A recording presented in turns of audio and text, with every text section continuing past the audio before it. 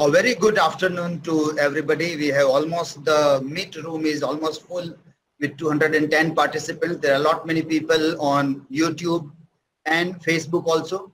We welcome you, all of you, in this final session of our international webinar, the very important session, that is the plenary session of this webinar on English language teaching and technology here. We have with us our plenary speakers already ready there to speak, but before we ask them to announce anything, I would like to just share a few things here. I'm sharing my screen to just have a display about our webinar website. As you all know that we time and again have informed you to keep a watch on the webinar website for all the latest updates. We are almost now in the last one, but we will have a lot of post-webinar procedures to be followed about certification and feedback and other things. So let me give a kind of a reminder to all the participants here. This is our slide. When you go to ELTN technology, you will find several things there. I would again like to show you this page, that is the MAT page, where we have almost participation from 20 different countries who participated, and many of them presented their papers also. We have a good number of people from India, almost pan-India presence we have got, and many people from almost all the states of India have participated. Most of you are present right now also in this. This is the webinar room from where most of you have connected. In case if anybody is asking that you are not able to join here, there is live streaming facilities which are made available here. So on both YouTube and Facebook, you can see the live streaming things going on. You can scroll down to the last one, plenary session, and on YouTube and Facebook, you can attend the live session here. This page is very important for all of you because those are paid presentations. If you want a part of your video clippings, you can get it from here. You can download that video from this one. And these are our resource persons. First to come will be Vance Stevens, joining us from Malaysia. And I know you might have already gone through the profiles and the resources submitted by all three of them. Vance Stevens, what is he going to speak about? He has already given it in advance. The abstract slides also are made available online. If you click on this page, resources, ELTN technology page, and if you go down to resources, you will find this page here where the resources are already given. It will be updated also. Vance Stevens, what is going to speak about, his URLs are made available here. Anya Lian has also shared some of the articles about which she is going to speak here. And Heike Philip is going to conduct this live poll, which also is being made available here. So I hope we all are set to listen our plenary speakers. I would request Vance Stevens, first of all, to share some interesting views on English language teaching and technology, some practical strategies, and to combat with the kind of a remote and online teaching. Vance, over to you.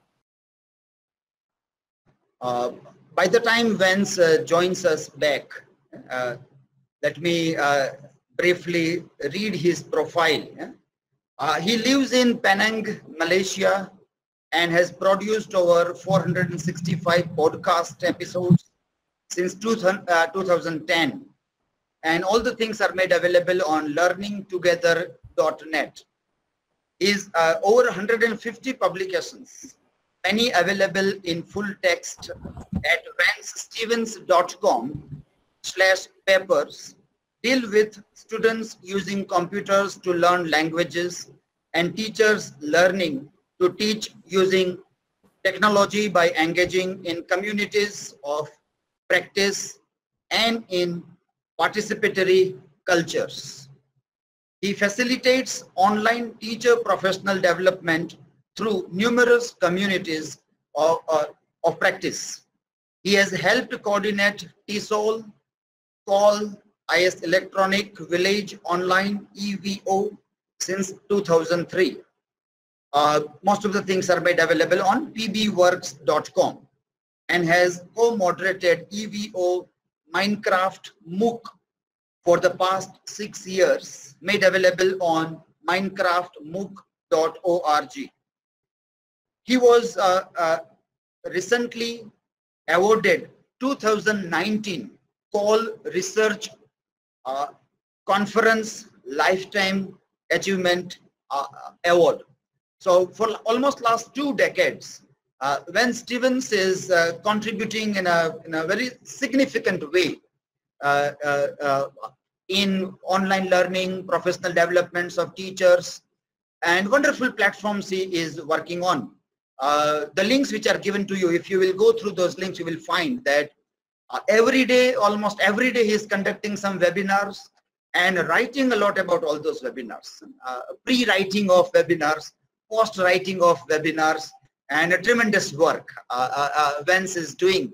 But everything is very valuable. We learn a lot by reading the pre-conference writings, the post-conference writings from Vance's blog. So those who are planning in future to have any kinds of webinars or online things, what kinds of pre-webinar preparations one needs to do, what kinds of post-webinar activities we need to do, Vance is one of the very significant example for that.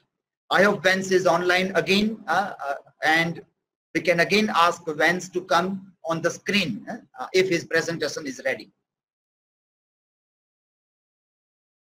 Vance, are you there? Sorry, I got my mic back on. Okay. Well, you did a very good job. This is Learning Together episode 470. I was listening to that. Somehow it's not, it looks like this is going to take over my screen, but actually I do have it on the, I have it on the stream over here, so I'll be able to see. So I was unable to get that split screen thing back again, but that's okay. So anyway, thank you very much for that introduction. How long do I have to talk? 30 minutes. 30 minutes, okay. All right, we'll try to We can have some questions for 10 minutes after your talk, yeah. Okay, that's fine. So let's see, I have, present now, here we go. Present, I think that's what it was, a Chrome tab, okay. Yes, that's probably what it was.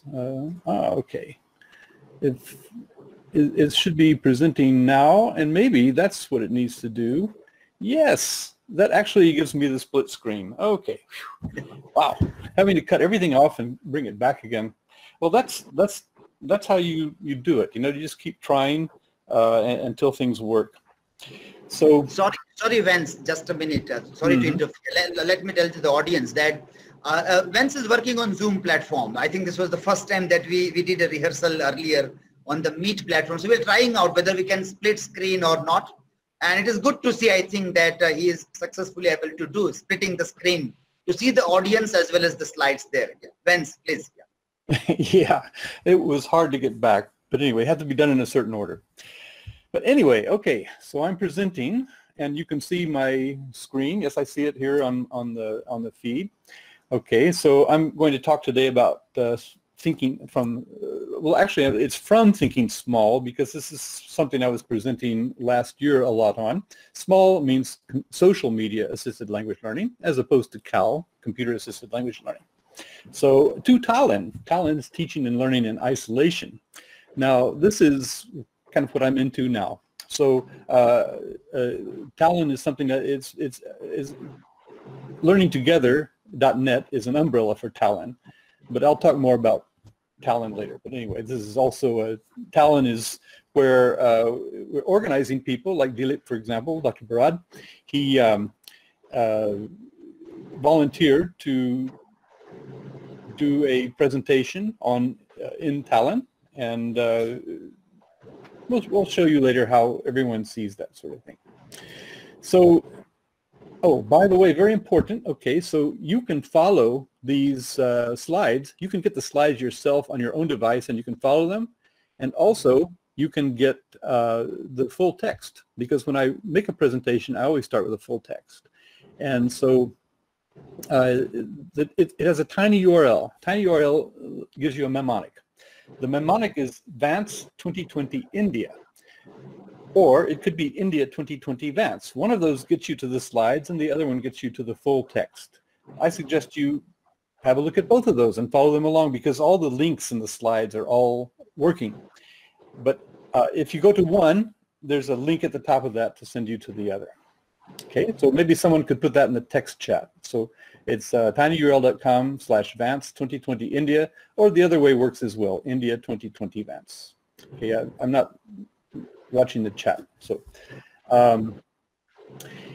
okay, anyway, just to start with early social media, I went back and looked up the first instances I could find of social media, and this happens to be a painting from a cave in India somewhere, and it's got pictures of people, I don't know, riding elephants or horses, or herding elephants and horses, or hunting them. I'm not really sure.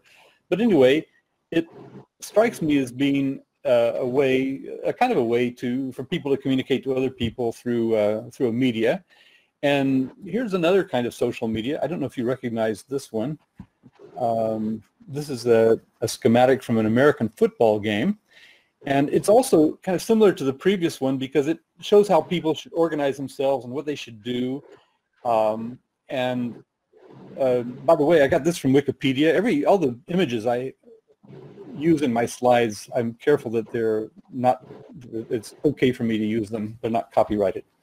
So it suggests that people are using this kind of schematic for coming together to accomplish tasks. And then in searching for these images, I came upon this one.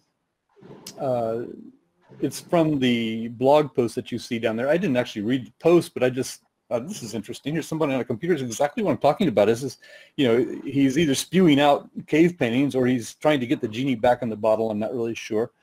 But in any event, that was a nice image. So I thought that kind of brought us back to the kinds of social media we're talking about now. So in the beginning, we had cave paintings and American football games, etc. Nearer the beginning, in the 1970s, I started using computers myself, and this is, if you're following the slides, you can click on that link and you can actually read this article that I wrote in 1981, because I had been put in charge of developing a CAL facility for the University of Petroleum Minerals in Saudi Arabia, where I was working at the time. And we were using, back at that time, well, some people were using these things. I don't know if you recognize Spirit copiers. Spirit, it's too bad. Often I like to interact with people in my presentations. But anyway, a Spirit copier is a device where you write on a special kind of paper, and then you send it through the Spirit copier, and the Spirit smells like alcohol. It really smells really nice, or, it's petroleum fumes or something like that. Anyway, but it produces this little thing like you see on the right, that's the way, basically, before photocopiers, before computers, that's the way we used to communicate with our classes.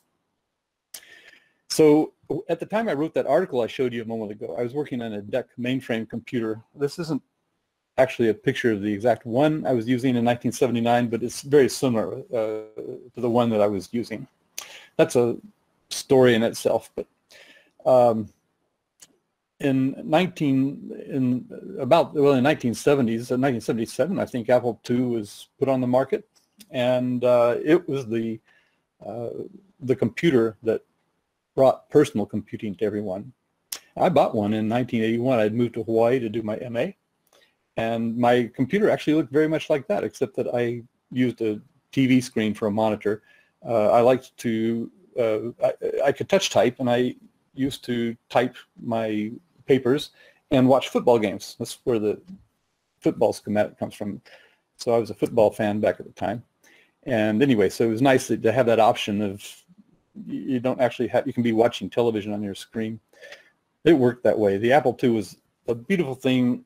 It was designed mostly by Steve Wozniak, who was a hacker, and he designed it so you could get in and work at the innards, and you could tweak things around. Then when Stephen Jobs took over the company, he went the opposite direction. Anyway, so that's just to sort of position ourselves back in 1981.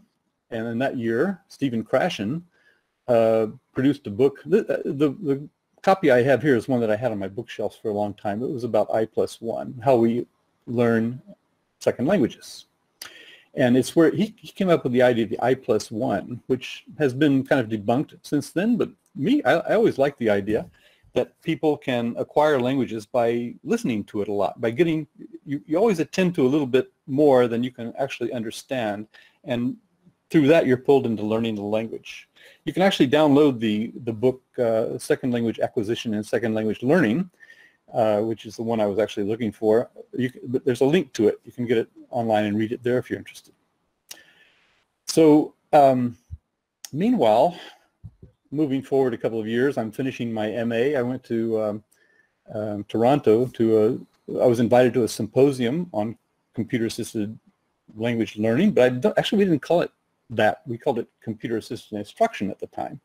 And in fact, the Calico Journal, which you see on this screen, Calico stands for Computer Language Instruction Consortium. So at that symposium, though, we had to come up. We were forming an intersection.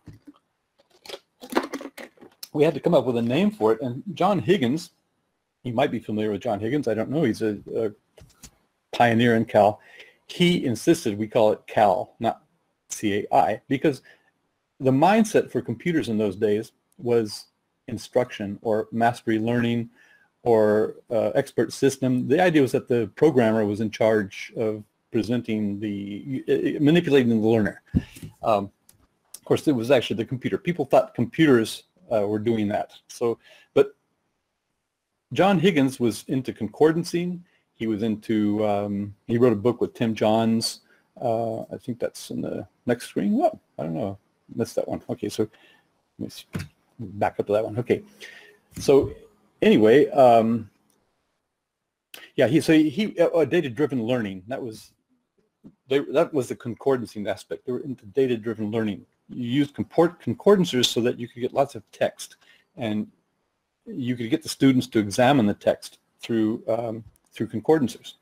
So that was the idea, that by presenting all this information, people could acquire language, kind of the way Krashen suggested they could do it. Then George Stevens in 2004 wrote a famous article on connectivism. He defined connectivism. And connectivism is what came to the core of all those MOOCs. In 2008, he and Dave Cormier and Stephen Downes produced the first MOOC. That is, they said they would teach a course at a university for credit, and they decided to invite everybody in their networks to come and join them. And they thought that's cool, we'll just do that. But what happened was thousands of people decided to join them, at least 2,000. And they had to deal with that. And rather than, that's what Dave Cormier, or possibly Brian Alexander, came up with the term MOOC, multi-user open online course. And the idea behind that course was that chaos, the importance of chaos. And in this picture, George is being interviewed by Howard Rheingold, and there's a link at the bottom there that you can find back in my paper, I believe. But anyway, he said in that interview, and I transcribed it, I was so impressed with it, he said, "I'm not aware of any research actually that says linear structure produces better outcomes than more chaotic meandering structure. No research base for that. Our intent is to argue that the experience of learning, making sense of that chaos, is actually the heart of the learning experience." I'm going to go ahead and read this whole thing because I really like it. "But if an instructor makes sense of that chaos for you and gives you all the readings and sets the full path in place for you, then you are eviscerating the learner's experience, because now you've made sense for them and all you've told them is to walk the path that you've formed. When it comes to complexity, I'm a great fan of letting learners hack their way through that path and getting the value of that learning experience and of that sense-making process. I kind of felt that that was my way of learning. There's somebody I met, actually I went to visit him in Croatia. His name is Philip Smolcic. And before we started dabbling in Minecraft, my friends and I, we were sort of trying to research what we were doing. We produced this article, but Mariana Smolcic interviewed her son Philip about how he had become so fluent in Minecraft. And basically he was creating YouTube channels, interacting with other speakers. We have a lot of anecdotal evidence in the 6 years we've been working with Minecraft about how that works. If you go to the slides, you can read that article. The link is at the bottom of it. So, but the thing about chaos, people don't really like chaos. Teachers don't like chaos. Teachers prefer control sometimes, but it's sort of hard to let go. But that's kind of what you have to do for learning to take place. But there are two codicils, or two corollaries. That is that I know when I've tried to learn a language, like Japanese, for example, that wouldn't have worked for me. It was too much input. You know, you had to learn systematically how the language is constructed. At least that was a better way for me to learn that. But once you get to a point where you've got the basics down, then maybe you could be into that second codicil, reliance. If teachers make this mistake, I think, they try to give the students support at the beginning, but they really need at some point to withdraw that support, or the learner needs to take it upon him or herself to just say, okay, never mind. You know, they say that if you don't want to learn, no one can help you. If you want to learn, no one can stop you. You know, so if a learner really wants to learn, that learner then is ready to address chaos. And at the bottom of the slide, I note that the Smolcic brothers, he and his brother. Oh, I forgot to mention that he told me when I visited him in Croatia that the way they learned to understand Minecraft videos was to watch them, and it was totally incomprehensible to them. But he said after a while, the wall crumbled and meaning came out. And I think they were able to acquire English through that I+1 method, through total immersion, through chaos, because they were motivated to do it, first of all. And they had the time to do it. And also they didn't fall under the, they weren't ranked beginners needing guidance in the process of learning themselves. Children don't really need that. And they weren't really in the very early stages of the language. Okay, so anyway, getting back to this idea about small, Mike Levy and Phil Hubbard in 2005 wrote an article they called Why Call, Call, Call. It's a cute article. They argued that we should, because at the time there was a big, well, there's always been dispute over why computers are everywhere. Computer is a microprocessor, you know, so you mean microprocessor assisted learning? You know, I don't know. So my focus has been lately more on what computers do and what people do with computers. But at that time they wrote this Why Call, Call, Call, and they said that we should retain the term call because it reliably describes what we do. And it's been used for 2 decades previous to that. So we were using it, it's good enough, and we should keep it because otherwise, well, we'd have chaos, right? But they included a longevity clause, what I call a longevity clause. In that article on pages 143 to 144, it says, perhaps the label call cannot ultimately make the transition from pre-network to network-based teaching and learning. So, well, guess where we are now? We're more in the era of network-based teaching and learning. So in around 2009, I've dug around my papers. I've sort of found out where did I start talking about small social media assisted language learning. The first time I found a slide where I'd presented it at a conference was in Denver in 2009, and that was the 25th anniversary of the founding of the Cal interest section, the one that John Higgins insisted we call Cal. And well, it was about you know, asking questions about what's happening with Cal. with or Cal, IS. I said, well, maybe the C in Cal is almost seamless, almost taken for granted. So social networking is the new front line, so why not call it small? And since then, I've written a lot more articles. There's some, actually that first link, the tinyurl.com/small2014, that has lots of resources about why I decided to do that. There's also a blog post there. Anyway, you can read those if you have the slides. So just out of curiosity, I did a Google Scholar search for small to see when it was used in the literature. And I found no hits in 2009, the year I brought it up. So that's nice. It's kind of my term. And then in 2010, if you can filter Google Scholar searches on terms, and you can filter them for years. So if you filter up through 2010, you get one hit. My hit from my thing. So, and if I go to 2011, I got another hit. Someone else is using call, Meshinter, citing something that I had written in 2010, the one that came up in 2010. Anyway, so I feel pretty safe that there is, you know, that this is a kind of something that people are not looking a lot at. But in 2019, last year, we had 10 references. I haven't checked it this year yet. So I've made numerous presentations on small, and this slide here gives you a link to a presentation, the last presentation I made at the Cal Research Conference in Hong Kong. I was in my living room, as you can see, and my participants were arrayed around a table in Hong Kong. Anyway, if you click on that, though, you can get a list of all the other recordings I've done. Everything is there. Everything I wrote about small, it's all there. So rather than take more time with that, because it's not just about small, it's about going from small to TALIN. How did we get to TALIN?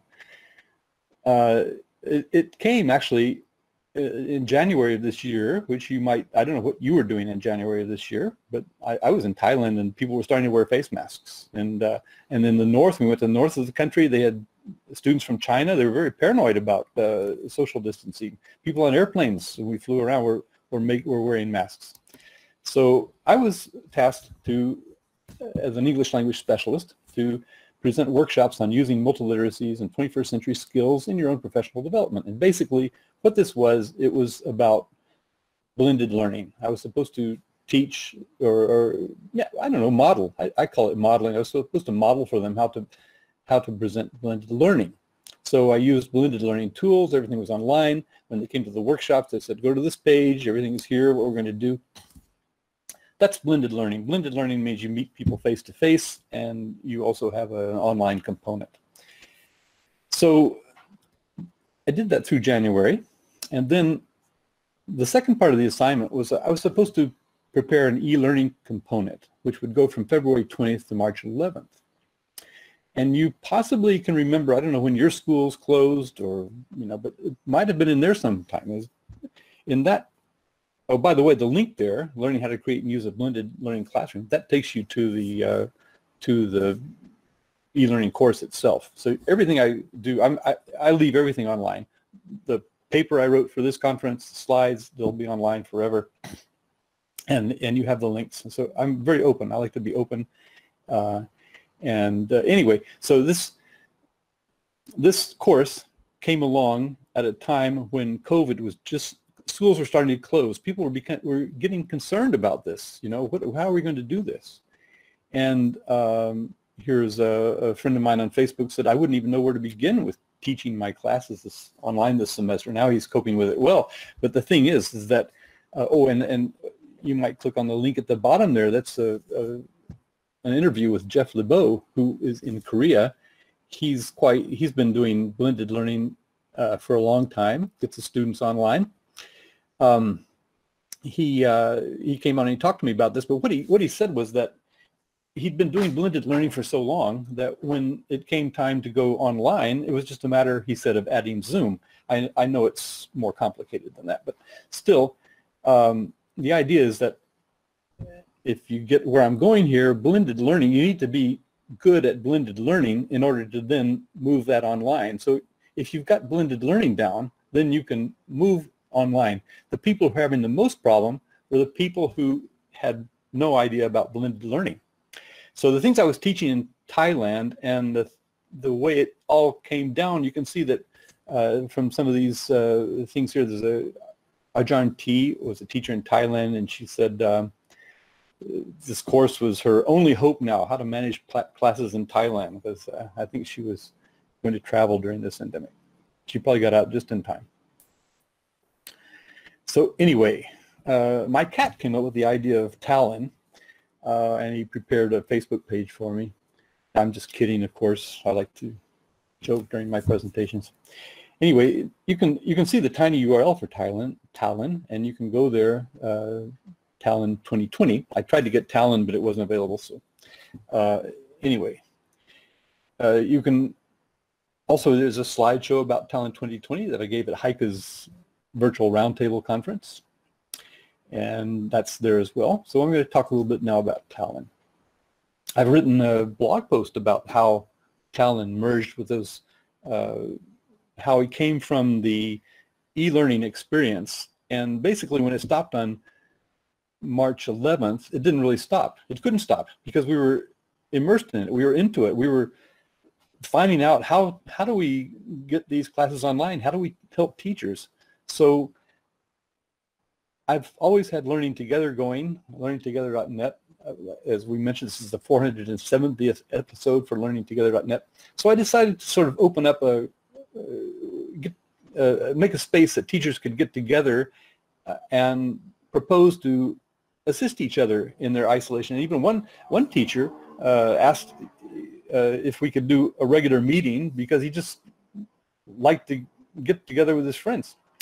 So you can read about that if you want. You can read it in more detail. Okay, whoa, something's happened here. What's happened here? Oh, you know something? I've popped out to my, I popped out to the blog post itself. How do I get back? Let's see. Maybe. Oh yeah, okay, so if I go here, that should be, I'm having trouble sharing this tab to meet. No, I'm sharing it, okay.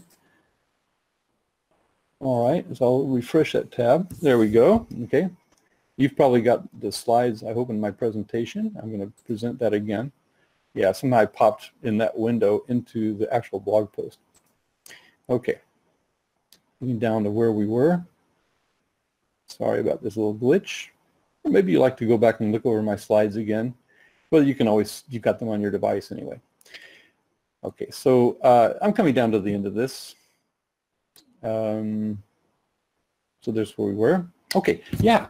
Well, here's somebody, I don't know who this was, but I'm sure I can identify him later, but somebody yesterday made a talk that said, especially in teaching of English, the possibility of remote education is a real challenge for the teachers, and he was talking about that. And so, yes, that's true. I mentioned my EVO Minecraft MOOC. That's something that I did for 6 years, and that's an interesting aspect of, you know, my problem at the time 6 years ago was I wanted to use Minecraft in teaching, and I had no idea how to do it. I didn't even know how to play it, but I mean, I could get the game and I could kind of figure it out, but the real affordance of that is playing with other people. And if the people like Philip Smolchitz, if you want to learn English, that's a way to do it. So many people in the K-12 especially are teaching so many things on Minecraft. I really wanted to learn how to do it. I found it very difficult to get into it because it needs people to interact with. And so I couldn't really find people who would let me in because they're students there. They won't let an old guy like me into their midst. So I just decided, okay, I'll start this EVO session. And what I did is I attracted people who will teach each other, but basically teach me. And you can visit that that page itself. If you look in the full text for Kuhn and Stevens, you can find an article about how participatory cultures work and getting people together. Now we're talking about two things here. One is teachers, teaching teachers, and the other thing is teaching students. So as far as the process of meeting this challenge, there are other initiatives I've taken, like Webheads in Action, for example, which has been going for 20 years. But if you want to know how to do something, you can start a COP and learn with other people. A COP is a community of practice. And engage your social networks. And this is kind of where we're coming from: small social media assisted language learning and social media assisted teacher professional development, I suppose. But something to keep in mind, you don't really have to know how to do it in order to engage other people to help you learn it.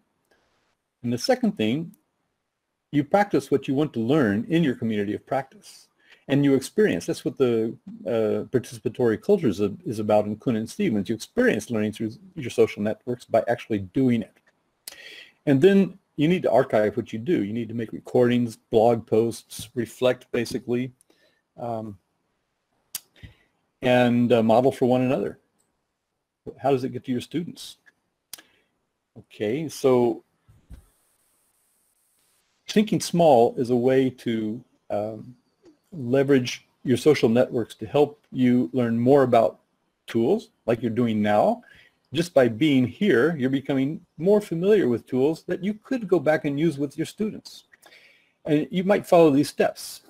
You can use your social media tools first with each other in communities of practice. Then you'll learn their affordances. You can learn what they do and how you could use them because you'll experience using them. So you'll learn, oh, this could apply to my class. And then you carry what you learn into your teaching. And if you use them in your teaching, in your blended learning environments, you'll be modeling to your students ways that they can use these tools to learn, or basically just a whole paradigm shift about how things that they might do on their cell phones can actually be used in learning. So TALIN is a part of Learning Together, and this is just a slide. I'm coming down to the end of my presentation now. We make archives, we make blog posts. There's a couple of parts to Learning Together. Well, actually, if you go to learningtogether.net, there's an About tab there, and if you click on that, you'll come to the parts where we have a wiki which archives all our presentations. They're all archived at learningtogether.net, but there's an index that archive, the recording archives link at the bottom is the index for that. So I hope maybe we'll have time for questions. Don't forget, you can get the slides and the full text of this presentation at these tiny URLs.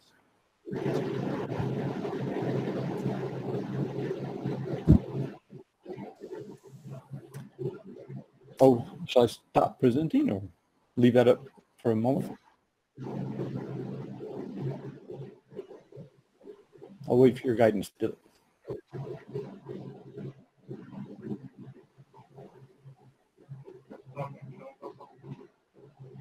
Hello. Yes. Hello, Dylan. Yes. Yeah. Are you going to show these URLs, or do you want? Oh, the URL there, if I click on it, well, one of them is for the slides, which is what I'm showing you now, and the other one is for the full text. So if I click there, let's see what happens. Are you getting the full text? Yeah. I don't know what you see because... Okay, no worries, no worries. Yeah, because it's a different tab. It comes up in a different tab. Yeah. Anyway, but you can click on it yourself. So you just, either of those are easily accessible for people.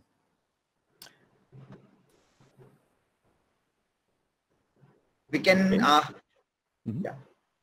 Yes, Vance?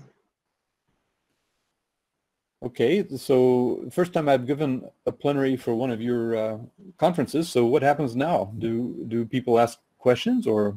Yeah, okay, yeah. So some of the questions we have, we also request the other people also, if they have questions, they can put in chat also. Or if they wish to, they can come live and also question. We can take 2 or 3 questions here.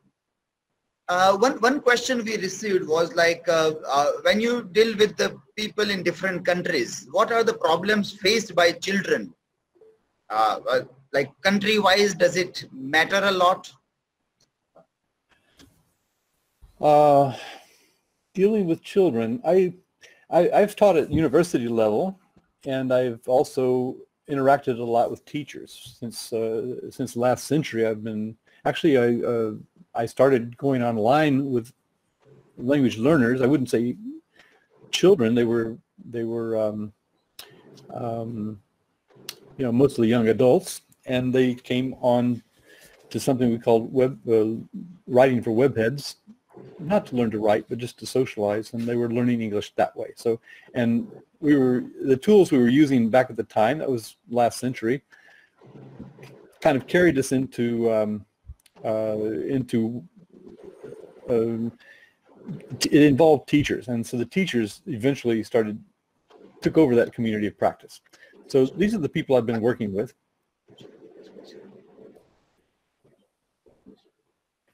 Okay, so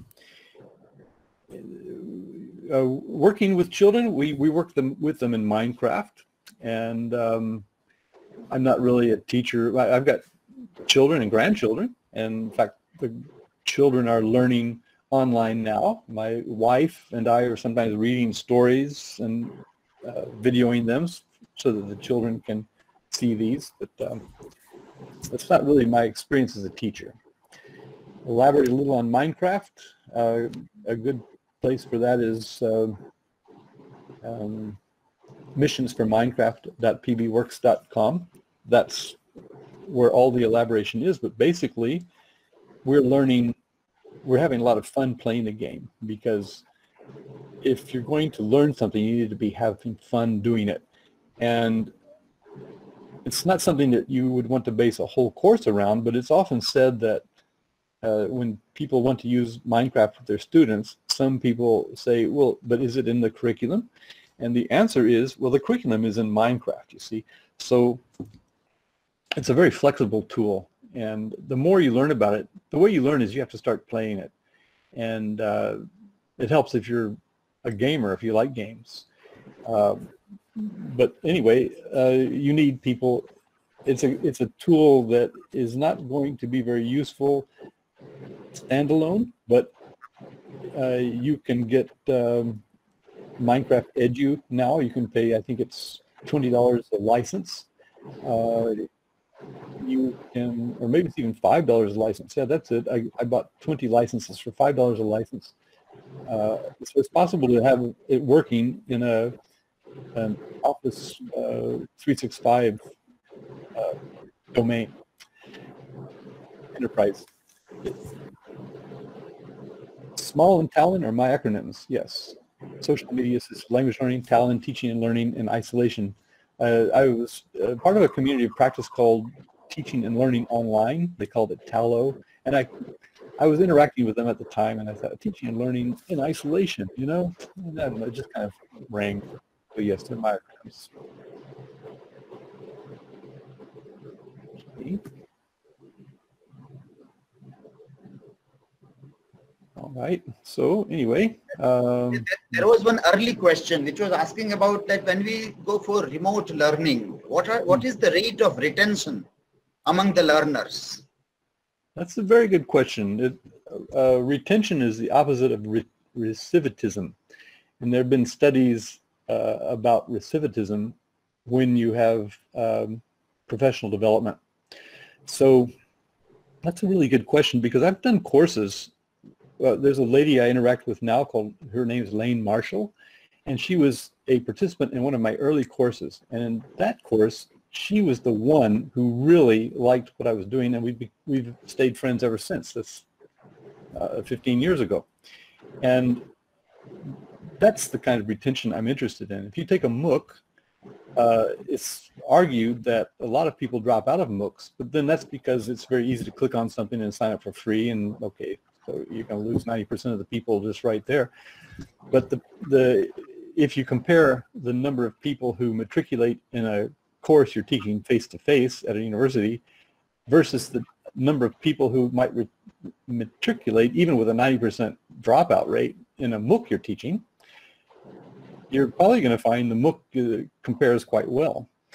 And then recidivism is the other thing, that is when people go and take courses like this one. I know we're going to have a questionnaire at the end to ask people what are you going to do now that you have all this information, and they'll be all excited, and they'll go back to their class, and their schools and they'll do exactly as they've done before.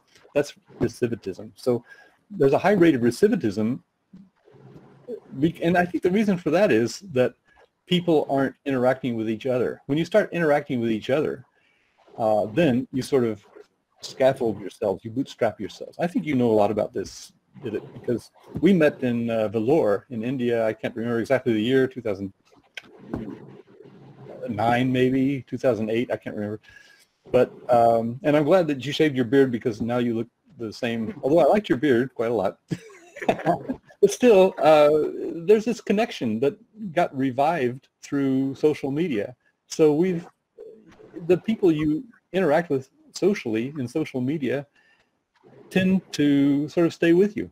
You see them at conferences from time to time, and when you see them, you feel like you know them, and or otherwise you just you might meet people at conferences and meet them again online. So this is the kind of interaction that you need to have with professional peers in order, and Dilip knows this very well. So that's what he does. I can see that's what he does. So, yeah, that was a good reminder. Like 2008 or 9, it was when we were at Vellore VIT Institute for One International Asia Call Conference. But we kept on meeting over social media. Like all the three resource persons here today present, we are in network only through Facebook, social media. But my question is, like, still the perception of social media in society or in academia also is not very positive. Personally, I have benefited a lot. What you say is quite true. I have experienced also great benefit academically also. Good networking, good learning, lots of things. This webinar or the previous national webinar that we have done, we have received more than 1,200 registrations and huge participation, over 100 people ready to present the paper. Now, everything is happening only because of social media. We are not sending even a single postal letter to anywhere, just posting on social media, and it is reaching out to the nooks and corners of entire India, from Jammu Kashmir to down to Kerala, from east to west, everywhere. A tremendous benefit of social media is there, but still academia is not taking it in a very favorable way. The overall perception of social media is not that positive. Do you have any answer for that? Yeah, I'm going to let me stop my presentation here. The answer, I think, I've got my picture back. Yeah, okay. The answer is coming with COVID-19. They've got to change. The people, the old way of doing things was the problem, not just education, but also the environment and economic inequalities and things like that. So we've really got to change these things, because and they are going to change. We're being forced to change. So the people who have already changed are at an advantage, because having changed, now I used to tell people about Microsoft Messenger, back in the turn of the century. I used to present to them how social media could be used, and in the United Arab Emirates, and they said, well, but we can't use it in our, it's blocked. I said, well, you need to learn it, because it's going to be there. And sure enough, all the barriers came aside. So I think academia will come along. I mean, right now, people are not accepting degrees from online universities, online degrees in the UAE. But they're going to have to change, because people are going to be getting them. So, it's hard for people to go back to school. It's a wave of the future. Yeah, that's true. Yeah, COVID has played a very vital role in the way we accept the very idea of social media. Yeah, it's critical right now. Yeah. Okay, so Vance, thank you very much. Thanks a lot for your very interesting talk and very inspiring also. Okay. Thanks a lot. Yeah. Thank you. Now I would like to request our second plenary speaker, Anya Leon. A brief intro of Anya Leon I would like to read out. Anya is one of the